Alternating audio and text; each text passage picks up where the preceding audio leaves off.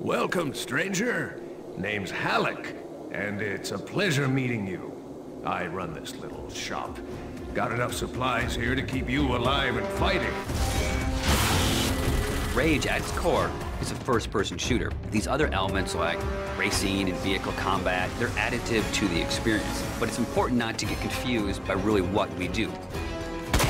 We're id, we make first-person games. You know, when you pick up the shotgun and you shoot a bad guy, you know what to expect.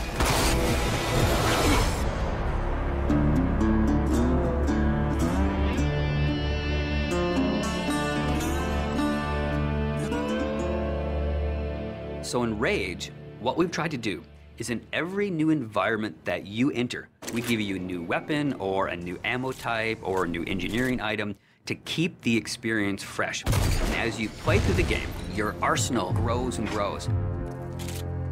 It's a few different elements that really make a weapon good or satisfying.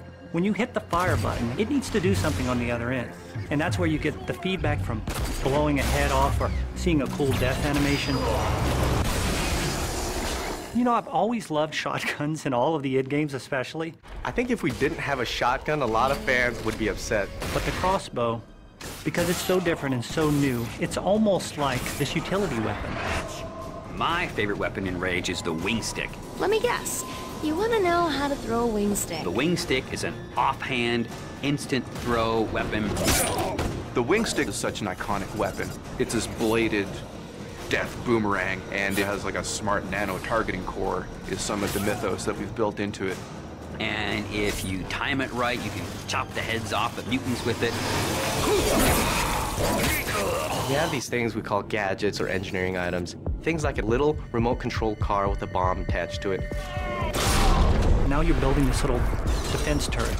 If you have the parts and you have the plans to build it, you can build these anywhere in the world. So now you're running around, you're firing, and instead of just tossing a grate or just throwing the wing stick, you're tossing down a little defense turret.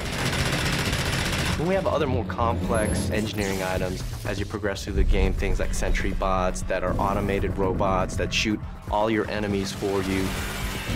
If you utilize some of the other gadgetry items, you can make it a thinking man's game. But it doesn't stray too far from our core mechanics. It's one button. It all follows the same principle. I pay nicely for quality goods. There is an economy, and when people first think about the economy, they think RPG. But the economy is really your tool to manipulate how you want to play the game. It really is this player choice mechanic. So you're picking up this cash and these other cool items, then you sell it and you pick which ammos you want to buy. When you get these new things, you'll want to try it out, and when you do, you learn how that impacts you as the player and how you want to approach a situation. But at every step of the way, we never want the inventory to get in the way. It's there for a reason, it always has a purpose, but we still want to stay true to that kind of action. The world in Rage is about survival and all the elements that the player will need to succeed in surviving. It's up to them how they want to use those gadgets, weapons, and ammo types. Along with the action shooter experience role that we intend for the player to take, we create these different options in the gameplay when you get into an area with all these various implements of death. Or, you know, you may not want to have any strategy. You just may want to kick in the door, pull out your big shotgun, and start blasting away at the bad guys.